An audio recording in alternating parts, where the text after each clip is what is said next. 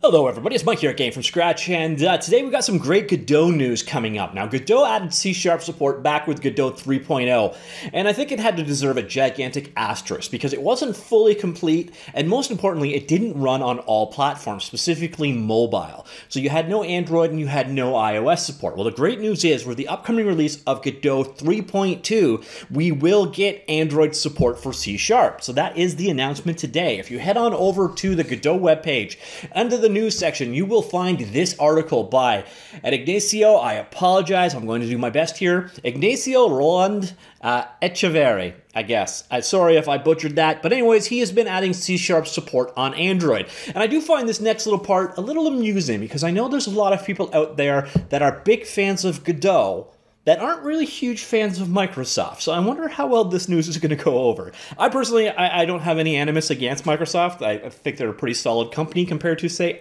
Apple. Anyways, in this devlog, it says, in this devlog, I will be able to talk about what I've been working on for the last 2 months. There are some nice new goodies coming for C# users with Godot 3.2. Before starting, I would like to announce that this work is possible thanks to a generous donation of $24,000 by Microsoft. This grant will be used to fund my work on C# in Godot for a year. This is the second time I have received a grant from Microsoft to work in Godot, and I am extremely grateful. So yes, there has been some major funding for Godot by Microsoft, which, you know what, I'm cool with. Thank you, Microsoft. Anyways, C# is now on Android. So up until now, Godot supported scripting with C# only on desktop platforms. Our plan has been to add support for other platforms over time, and Android has been by far the most requested. When it comes to overall feedback, not only about platforms, Android tends to be at the top of the list. Today, I'm glad to announce we have finally made it happen. Godot 3.2 will ship with support for exporting C# games to the Android platform. The process of exporting for a game for Android with C# is the exact same as you would use with GDScript. Godot will make sure to add all the assemblies and dependencies to the exported APK. No extra steps are required, and that is absolutely awesome. So export your game out to Android is the exact same as if you use GDScript or C#, and that's how I like to hear it. On top of that, it supports all ABI Godot targets, ABI Android targets, so that is ARM ABI, ARM64, x86, and x86 64-bit targets. Currently, we only use JIT code with AOT support coming in the future. If this is too much acronym soup for you, JIT stands for just in time. It's basically your traditional bytecode that is interpreted as it comes, whereas AOT means ahead of time, and that's mostly used, it's the same as a compiled language such as C++. And the main reason why you use AOT in this day and age for this kind of stuff is because JIT code is not supported on iOS. Speaking of iOS, well, where's the support? Well, we'll get back to that. If you can't wait for the 3.2 release, you've got to build it. They've got instructions on how to do that. I will show you that in just a second. I've created a repository with scripts to help with the process of building the Mono runtime for Android. You can find it here. You may need to apply some patches to the Mono repository in order to be able to build it for the ARM and x86 ABIs or newer NDK releases. What I would suggest is just wait for 3.2. The process is a bit of a pain in the butt. Now, at the same time, they also did a rewrite of the module's editor code in C#. Now, this doesn't mean a whole lot if you're not working behind the scenes, but basically, it's all been C++ until now, and what they've done is they've started doing a lot of the actual code that the C# implementation is implemented with using C# itself. And we'll look at some of that code in just a second. So if you want to get behind the scenes, I'll show you where this actual new code is, and you can check that out. So it's definitely a nice improvement on that side, and it is going to make plugins going forward much simpler to work with for the C# language. And now a little bit about the future. The next step in the roadmap is integration with the Mono developed IDE.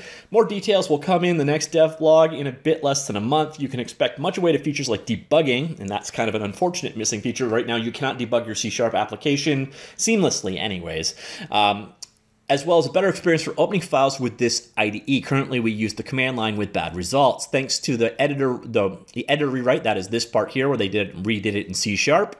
Let's go on back down here. Thanks to the editor rewrite, this will be a much easier task. If you're wondering about support for WebAssembly, which is HTML5 targets, and iOS or integration with Visual Studio and Visual Studio Code, don't fear, those are all on the roadmap. You can expect to hear more about them in a month. And once again, because I find this hilarious, do keep in mind that that roadmap is provided and paid for by Microsoft. So if you absolutely hate Microsoft, this news post is going to be hard to deal with. So anyways, on top of that, here are the instructions for compiling with Mono. Like I said, I would just wait. To be honest, I think Godot 3.2 is going to be very soon. We're going to start seeing builds for it soon. In this particular version, you've got to build some glue code, etc. It's a bit of a pain. You know, in the grand scheme of things, it's not that much work, especially if you already are set up with sconce and Python and all the things you need to build Visual Studio. If to build Godot in the first place, then, you know, go for it. Really, this is the requirement right here, as long as you kind of stick to the norm. But then you got to build the export templates and the editor and so on and so on and so on. Like I said, I'm personally just going to wait for 3.2, and I normally jump in both feet and experiment with this kind of thing, and I'm waiting. So anyways, that's my 2 cents on that one.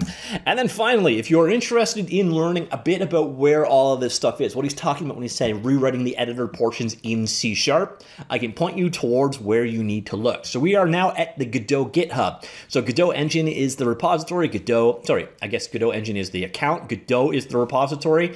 Just head on over to GitHub/Godot Engine/Godot. And where you want to head is to modules.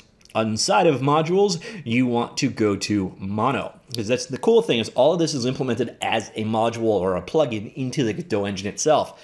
And you'll notice here is your traditional stuff here. So you've got various things going on, but what you're most interested in is jumping into editor. And you see you got a lot of CPP files going on, but you're seeing here rewrite mono module editor code in C#. And that's where Godot Tools comes in. You click down here, go in here, and you will see the new editor. So the Godot editor sharp code is down here. So if you want to see the code that is handling all this stuff behind the scenes, that is where you start looking. So basically just head into the editor, the Godot tools, your various projects are down here, but most of the new C# code appears to be right here. So that is it. That is the announcement that C# support is now on Android, thanks to a grant from Microsoft and the work from Ignacio. Thank you, Ignacio. Sorry about butchering your name if I did so. And yeah, let me know what you guys think. Were you waiting on, and I know a lot of people are thinking, okay, Godot 3.0 is here and so is C#, and it didn't really turn out that way. But we're getting closer and closer to C# being a first-class language in Godot and a real viable alternative to GDScript. It already sort of is, as long as you were doing desktop only. But you can see here, we've got both Android and then at some point in the future, WebAssembly and iOS plus integration to various different compilers, all being supported with C#. And when that day arrives, that's the day you can really honestly say that Godot supports C#. And the nice thing is some of the stuff that they've done under the hood, this kind of rewrite here of the modules editor and so on, the refactoring that was behind that, should make this entire process cleaner and easier going forward. So it's win-win and win. And if you've been waiting for C# support on Godot, as long as you don't care about iOS or HTML5, looks like 3.2 is your place to be. And then hopefully not too far off into the future. He's done some great work here. Seems like he is well funded by Microsoft in general, so this seems to be a definite progress. So let me know what you think. Were you kind of turned off by C# support because it didn't support those mobile platforms? Do you not give a damn about C# at all? And I'm also kind of wondering, to those of you out there that just absolutely hate Microsoft, is this changing your opinion at all? Or are they still the greatest evil on the planet? I'm curious to hear all those things. Comments down below. Now I'll talk to you all later. Goodbye.